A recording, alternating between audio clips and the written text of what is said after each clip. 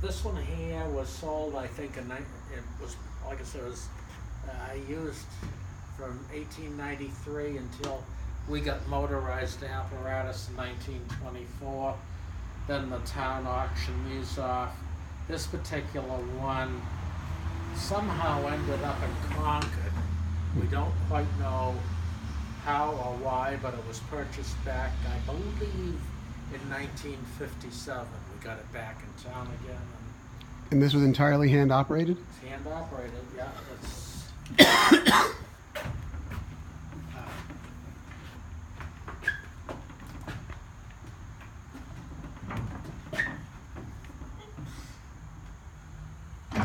there we go. It's hand pumped from one side to the other. Usually you had companies with these things like 10 people on it at a time, 8 to 10 people, and you have 5 or 6 different groups so that nobody gets totally out of breath pumping this thing. Mm-hmm. It'll pump about 150 gallons a minute if you really work at it. And right now it's easy, but once you start getting pressure, it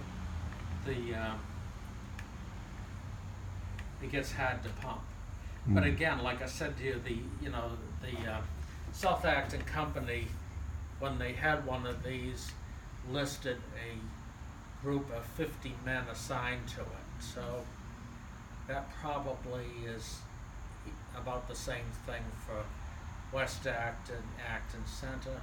It turns out that this particular engine ended up in East Acton.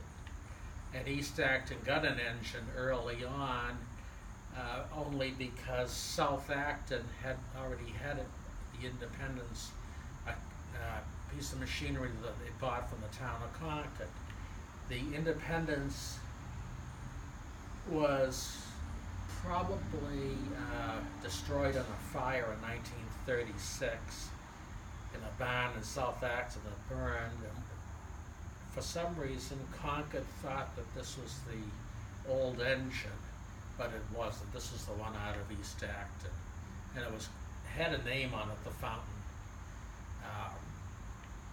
And I don't know about the other machines, what became of them all, but we have just this little machine, and then the parts of the hose reel that I showed you inside there, and that's about all that we have from the 1890 first generation of fire apparatus. Interestingly enough, in the parade on, I believe on the 13th of October, the fire department's having a parade. This will be in it as the first generation. Engine 1, which is the 1924 triple combination pumper, still exists. That's going to be in the parade. Engine 2, which is the 1934 Rio pumper, is